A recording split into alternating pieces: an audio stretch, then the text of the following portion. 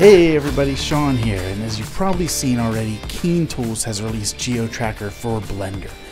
I've used it for years in Nuke as a professional compositor, so it's really cool to see it finally making its way over to Blender.